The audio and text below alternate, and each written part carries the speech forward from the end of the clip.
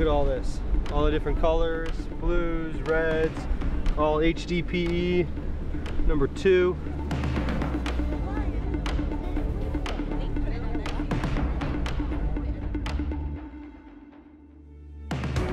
It's kind of demoralizing because like to clean up this like square foot will probably take like 30 minutes. It's a bit intimidating just to kind of, I don't know, go out on the beach and pick up trash on your own. I think the sense of community that 4ocean has sort of built, they've sort of tapped into something, and it's a lot more comfortable to come out and partake in something like this as a community. And I think the more that these can sort of go on around the world and around the country, I think the better.